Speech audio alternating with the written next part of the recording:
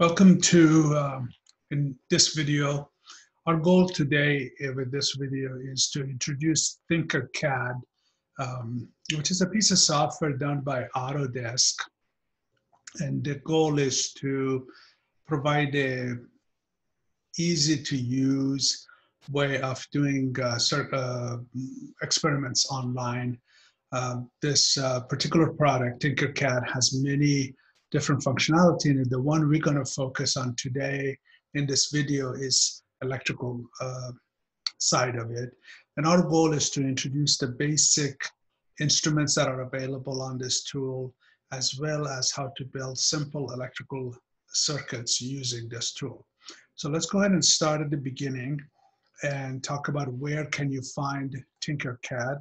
As the name implies, you just go to TinkerCAD.com and you will get to that site.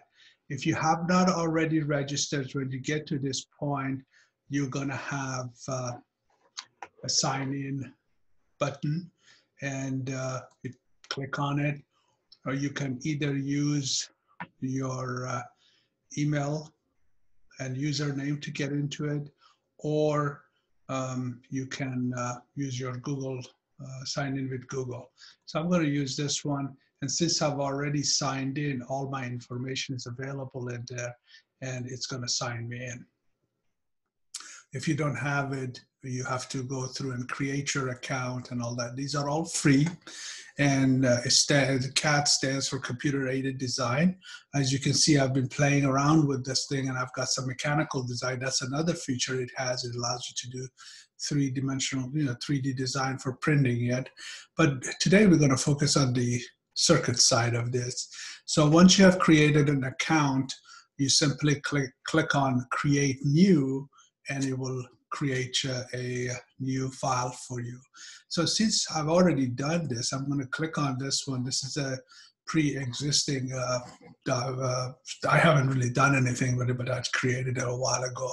So once you save your document, the next time you come back, it's there, and you can just simply say Tinker this, which means it opens up the screen and you can start working with it. So far what we've talked about is basically how do you get to TinkerCAD, and the fact that you need to create an account before you can log in, and you simply can use your email and whatever password. It is a two-factor verification, so it's going to require you to send you either an email or send you something on the phone, on your phone, to validate that you who you are saying you actually are. Other than that, it's a very simple process to create an account. And best of all, it's free. And the performance is really good as well. So the next thing I wanted to do is talk about kind of what would you see here. So when you get here, you will have, of course, some basic tools about rotating things. If you have some component here and you are rotated, this button allows you to do that. If you want to delete something, you can either press the delete button or you can press this garbage can looking thing. And then you can annotate, you can put some information, or you can hide stuff. And then over here, this device, we won't get to it in this video, but this device allows you to embed an Arduino microprocessor board. If you want to use an Arduino to do something, then you can write the code, build the circuitry here, and then when you finish, you can download that to a physical Arduino and use it. But that's not our goal today. Our goal today is to learn about what components, generally what components are available, focusing on the resistor only, and also learn about how do we get to use the power supply and the multimeter and the proto boards, or the breadboard. They call it breadboard. I'm calling it proto board. So those are interchangeable things. So if you look at it, so far we talked about kind of the menu items, and there's a simulation. We're definitely going to get to use that. So once you build your circuit, you can actually see it run to see if it does what you want it to do, which is a really nice feature. You can share it, you can export it, and all that. So let's go. What I'm going to do, select on the components instead of just the basic one. I'm going to select all the components that are available. So I'm going to look at everything that they have. And as you can look up here, they've got basic electrical components, diodes and caps, different kinds of capacitors, inductors, and resistors. All our focus today is going to be on the resistors. And then there are other nice sensors. For example, they have photoresistors, photodiodes, they have ultrasonic distance measurement, IRs. So you can simulate a lot of different things, keyboards if you want to do that, if you want to use switches. The switches are available. All that is very nice and easy to use. And then they got the LEDs here, all kinds of LEDs and light bulbs and all that as you want to use them. And then some display. This is called a 7-segment display, LCDs. And then some different kinds of breadboards. We're going to use this particular breadboard here. So while we're here, I'm just going to select, by the way, if you like something and you want to put it on your board, all you do, you click on it and then click over here and brings it in. And while we're talking about, every time you put a component on your working desktop, which is right here, it also gives you a product, it gives you a kind of the properties. This is called the properties table, I believe. And so it kind of tells you what it is. It says this is a small breadboard. You can have a larger one if you want, but we're going to have the small breadboard, simple. That's plenty for what we're going to be doing here. And it tells you the only property it gives you for this one is a name. So I'll just basically say protoboard 1. Maybe I have a second one. So that's pretty much it as far as the protoboard is concerned. Then, as I was mentioning, there are Arduinos you can pull in and use, but we're going to skip those. We want to focus on this. This is the multimeter component. As soon as I clicked on it, you notice one came out, so I'm going to put it right here. And then I'm going to click on this one too. This is the power supply. So as soon as I click on that, I will get power supply to come in here. So now let's go ahead and go back and talk about these. Oh, let's put one more component in here too. So let me go back up here and get the basic. Let's go ahead and put a resistor in here as well. Okay. Now let's go ahead and explore each of these individually. Let's start with the power supply. So the power supply is basically a glorified battery. Okay. So what you could do is basically, you give it a name. I can say this is a source. You can call it whatever, but I'll call it a source. Or a lot of time for electrical stuff, we say this is a voltage source. So they use an acronym, they use abbreviation like VS to tell you kind of what it is they're looking at. And then what voltage do you want to set it at? I'll say, okay, 5 volts sounds like a good thing. And this basically is telling you what's the maximum current you want to put out of here, and 5 amp is more than enough for what we're going to do right now. So that's a power supply. Its job is to produce different voltages for you. And then this is a multimeter. So if you think about it, this actually is 3 instruments in one. I can run it as an ammeter, I can run it as a voltmeter, and I can run it as a resistor. Notice as soon as I clicked on it, what happened? I got a property sheet coming up here, and it says, okay, you got a multimeter, what do you want to call it? Let's say we're going to call it a meter for whatever reason. And then it says, okay, do you want to use it as an ammeter? Do you want to measure current? Do you want to use it as a voltmeter, measure voltages, or do you want to use it as a ohm meter, measure resistance? So those are the choices you have. This is the property sheet here. So I think some of it I can show you pretty quickly. For example, let's say I remember we set this one to 5 volts. So if I want to measure to see what this is, all I have to do, I just go to one. So notice when I go over a terminal, it highlights it, then also tell me. So I'm just going to basically hold the left button on my mouse down and bring it to this one and click on it. There is now, I have a wire from here to here, and then I'm going to put a wire from here to here. And I notice maybe I shouldn't have done that, but I did it backwards, which means now if I set this one to a voltmeter, let me change that one to a voltmeter. Notice how this thing changed to the volt. So if I use it as a voltmeter, I set this one to be 5 volt, but that would be plus from here to minus here, but I connected it backward to this one. So I'm expecting to read minus 5 on that screen. So how do I make this thing do something? And that's where the start simulator comes in. This basically starts and stops the simulator, which basically says, okay, I have a circuit here, go ahead and try it, see what happens. So if I run this thing, and you notice this one has got 5 volts, and since I connected it backward here, I'm getting a minus 5 volts. Let's go back and correct this. So what I need to do is basically get this out of here.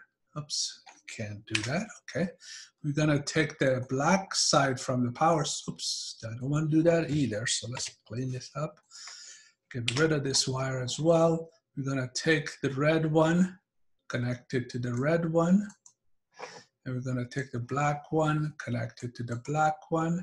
And now if I run my simulator to see what's going on, I get 5, life is good. Okay, so hopefully now you know how a voltmeter works. Now so voltmeter is like infinite resistance. So I can connect it direct across the power supply, nothing bad will happen.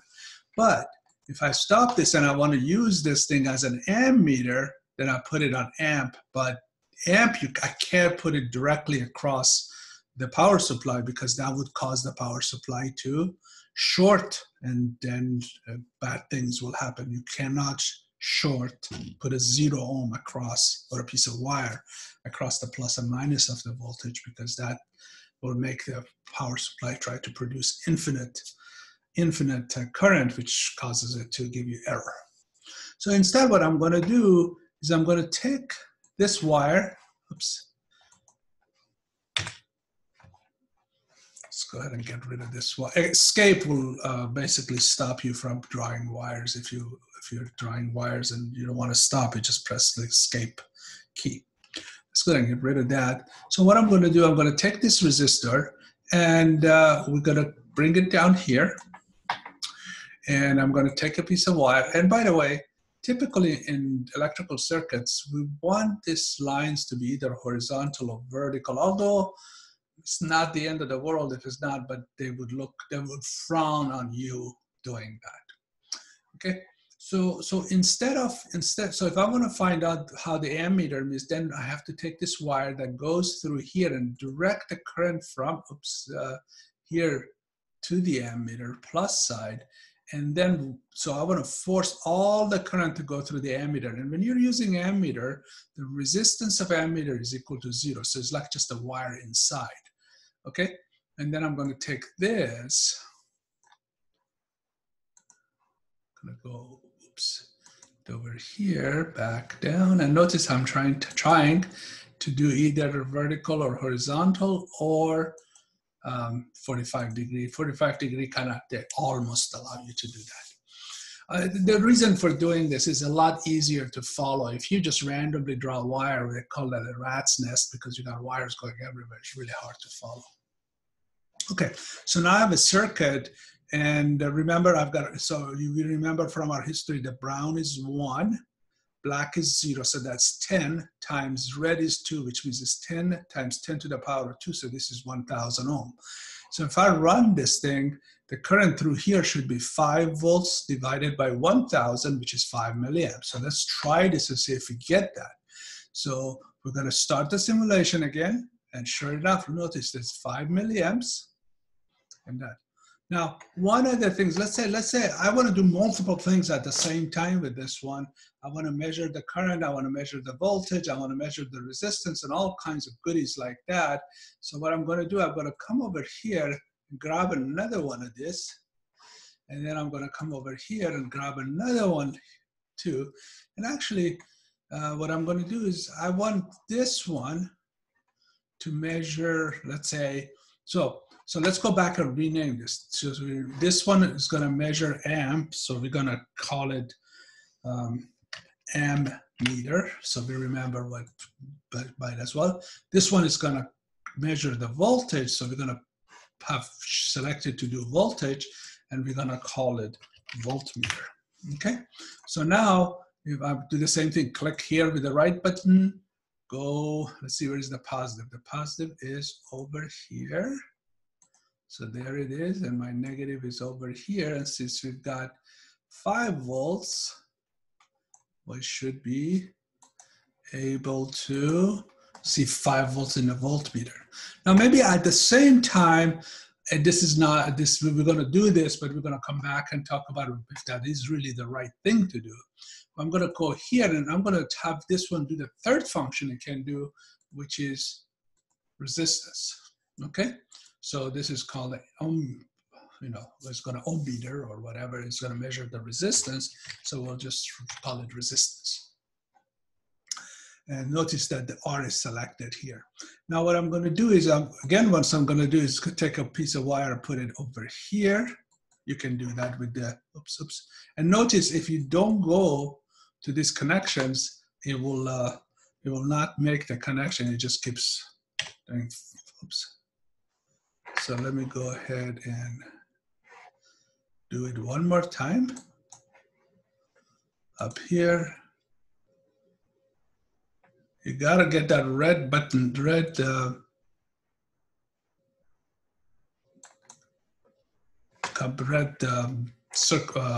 square to come up, otherwise it's really not making a connection. Okay, we will violate the rules and I go diagonally up, that's okay.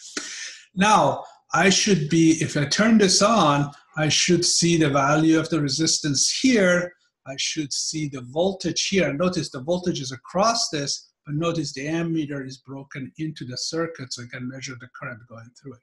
So I should see 5 milliamp up here, should see 5 volt there, and if everything works, and this is something we gotta be careful, everything works here, I should see 1 kilo. So let's see what happens. Oops. So now so everything looks pretty good. We've got, we got all kinds of problems here. So we've got a wrong value here. Oh, this is at 9. So we must have a problem here. And the problem has to do with this ohm meter here. You cannot measure resistance in a circuit because when you measure the resistance in a circuit, you're actually putting this ohm meter across all of these and it's changing the value. So we are drawing more current than this is capable of giving us. So instead of giving us 5 volts, it's trying to give us 5. It's giving the maximum it can, and since we said the maximum of 5 milliamps. So the moral of the story is that you cannot measure resistance inside the circuit. You have to break the circuit. You have to take your resistor out before you can use it as an ohm meter. So let me fix that. Let's stop this thing, get rid of this thing. So I'm basically taking my ohm meter out of the circuit because it's not infinite resistance, it's gonna cause problem. And also because this resistance is gonna be in parallel with all of that. So all of those things together will cause a problem. So let's go ahead and start the simulation again. And now everything looks good. So we've got the 5 milliamp because we've got 5 volt through going 1K, 5 volt divided by 1,000 is 0.005 amp, which is 5 milliamp. Milliamp is 1,000th of an amp. It's 5 volts, everything looks good. Now notice that when we are measuring infinite resistance, this thing says is mega ohm, so that must be, whenever you see mega ohm with no number on it, it means you have an open, you don't have anything across it. Now, let's go ahead and remove some of these to see if we can measure. So we're gonna take our resistor out of the circuit and try to measure it. So what we're gonna do is, this is my ammeter, and might as well kind of play with this a little bit. Oh, so we can also rotate this. Sometimes it's easier if you rotate it, the components are easier to get to with your wiring. So we're gonna take this, put it over here, take this, and put another wire here. Now we're gonna start the simulation, and sure enough, it tells us it's 1 kilo ohm. You notice? And of course, this circuit is broken. You have 0 ohm in here. Since this is floating, there's 0 volts there. But this one is still supplying 5 volts. But since it's open and no current can flow through it, you got a 0 amp coming through that. Okay. The last component we want to cover in this is this proto board. Now, when you're using TinkerCAD, you don't need the proto board, but when you're actually trying to build this thing in the physical world, you will need this, because the nice thing about this is if you want to connect ends of two components together, this proto board allows you to do that. These are connected in a certain way, and I would like you to experiment to see which one of these are connected with what. But the hint is here. Notice as I go over it, the hint is the diagram it shows, but I don't want to give it too much away. So what we're going to do is basically, if you want to know what is connected to what, you put one wire in this hole, and you put another wire in this hole, and you run the simulation. So start the simulation at 0 ohm, which means these holes are connected to each other. So now I said, well, I'm not sure. Let's go ahead and see if I were to take, let me stop the simulation. You have to stop the simulation before. So if I take this and go to the next hole, are they connected to each other? So if I start the simulation, say, oh, nope. Remember, mega ohm with no number means it's open. There's no connection. The resistance is infinite. So experiment with that and see if you can convince yourself which hole is connected to which hole. So far we've could talk about that. So typically when we build this thing, for example, I'm not sure what I did with my resistor. So typically when you are doing chips, which are these, we put them on the board like this. This way, if I want to make a connection to this leg, and I can basically take a piece of wire and go here. Now these two are connected to each other. Or if I want to have another wire connected there, it is connected to it too. So that's kind of how they use this thing. So to make it easier to make connection and break connection. So for example, if I've got a resistor, I'll put my resistor here, and I can make connection to the resistor leg on any of these holes. Makes it a little nicer to do it this way instead of the way I was doing it. For example, if I wanted to oops, let me go ahead and get rid of all these. See how I got messy really quickly. So let me go ahead and get rid of all this stuff. And let's go ahead and draw a wire from here to this hole, and another one from here to this hole. And it's kind of makes it nicer just to be able to have its own point of connections instead of lumping them all on top of each other like I was doing. And also the board allows you to organize things in a more orderly fashion. So if I do a simulation, once again, you see is 1K here, okay? And typically, let's stop right here. So what we've done, and this was an introductory video just showing you how you can use power supplies, how you could connect things together using the wires, and how you can use voltmeter either as a multimeter as measuring amps, remembering that amps, you have to break the circuit and put the ammeters in the way, like I did that earlier. And you can measure, you can also use the multimeter as a voltmeter. You can use it as a ohm meter and measure resistance. Okay, that brings us to the end of this video.